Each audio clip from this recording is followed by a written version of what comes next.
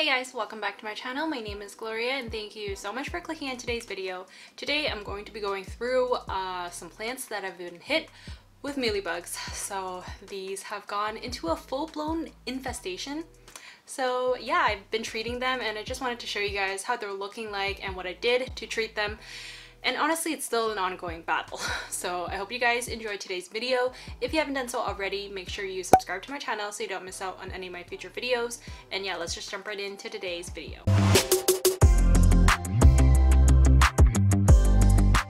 I'm not sure if they all had root mealies or if it's just mealybugs.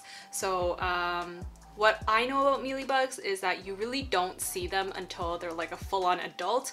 So the eggs and the babies are very hard to spot, and even the adults, they like to hide. So they go into like little nooks and crannies and little crevices. So they really only show when you have so many mealybugs. So that's the problem I'm having now, and I'm really upset about it. So first off, I'll show you guys is my philodendron splendid, and this is my verrucosum and melanochrysum cross. So this little baby sadly has been hit with mealybugs. I just sprayed it down with some Safer's End-All, which is this spray. This I just bought it at like Home Depot or Amazon. I can't really remember. You can even get these at like your local nurseries. They usually have it in terms of treating pests, and they work for lots of things. So mealybugs, spider mites, and thrips, which is what I usually use this for. So I essentially just doused it. So I sprayed it all over the foliage, all over the petioles, freaking everything. The only thing I didn't do is treat the roots. I didn't really want to like pour it into the leca, so I mainly just sprayed the top foliage and hoped for the best. I do have quite a few like dead mealies that I haven't wiped off yet. Some on the stem and some on the petioles. It's a little hard to see, but they are dead because I've sprayed it really thoroughly yesterday.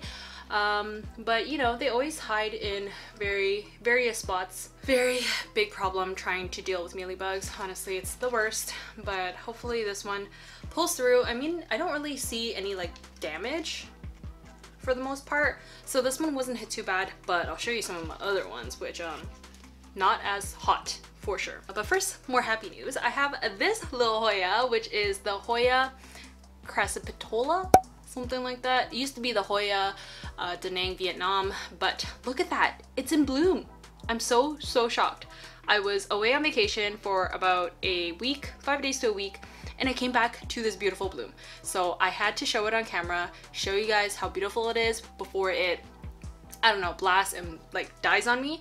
But just look how cute. It doesn't have any fragrance at all, like zero, which I'm a little bit surprised by, because my Matilda blooms were so smelly and like just nauseating. But this one doesn't smell like anything, so I get the beautiful show and I don't get disgusted. So the best of both worlds. And yeah, I have this paired up with a beautiful piggy planter. So this little baby is handmade and it's available on my Etsy shop at Gloria's Plants and Pots. So go check it out if you're interested. I have a bunch of new pots I want to show you guys today, so I just paired it up with some of the sad plants that I will be showing you. But yeah, this one definitely a keeper. I really like this one. I made quite a lot of piggy ones, so there's still some available on my shop. But yeah, this one, despite it being literally infested with mealybugs, it managed to bloom. I don't even know how, but there's still quite a lot of like dead mealies all over the plant, and it takes so much work to really like go through each piece and like wipe it with a cotton swab. I used to use a cotton swab with alcohol and I found that just way too tedious and it took way too long, so I started dousing it with Safer's End-All. So hopefully that works a little bit better. And the only thing is you do see a bunch of like dead bugs there, so they don't get wiped off. For now, I'm probably just gonna leave it and hopefully they are dead and not alive. But mealybugs are honestly the worst. This plant managed to not be held back at all by the mealybug infestation, so very shocked. But it will be a good comparison to the next plant, which is sad.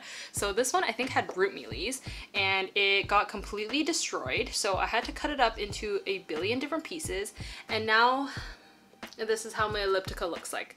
So just a bunch of cuttings, and even so, I'm currently propagating it in water, and plenty of them don't make it. So as you can see, this leaf just fell right off of the cup of water.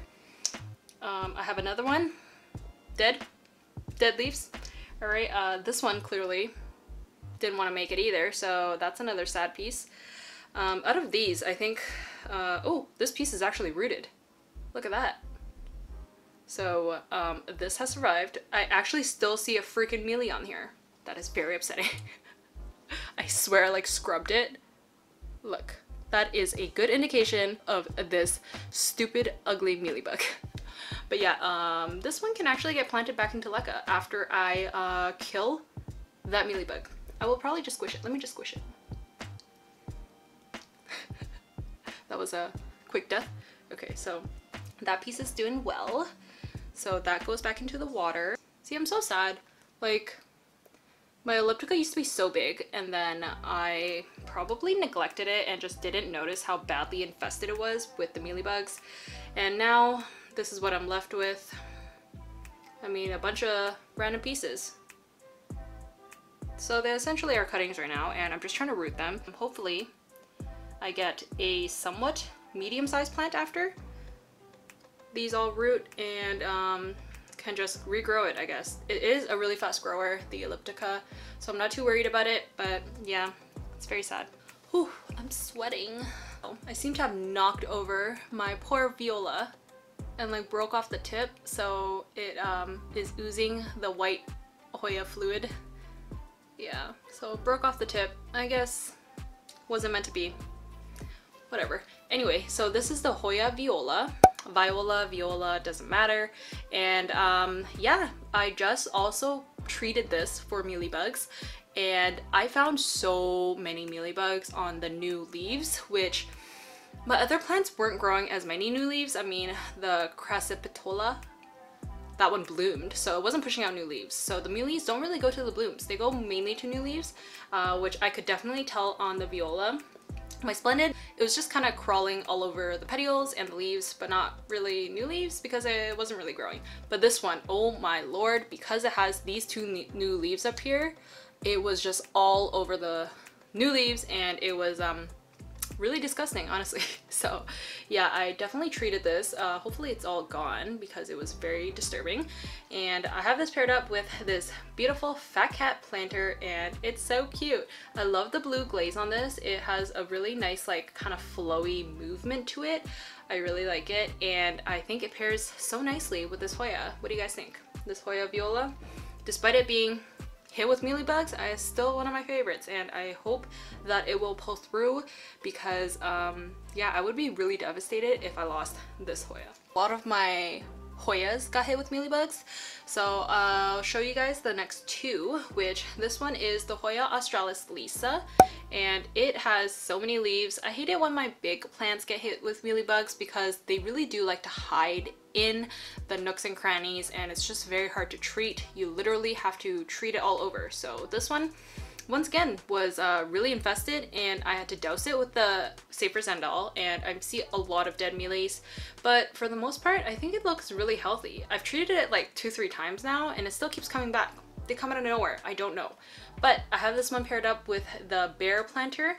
So stinking cute, oh my god, I like can't even get over it. It looks like the cutest freaking bear you've ever seen. I love the clay look to it, and also how it's hand carved like all my other pieces, but this bear is just so freaking adorable.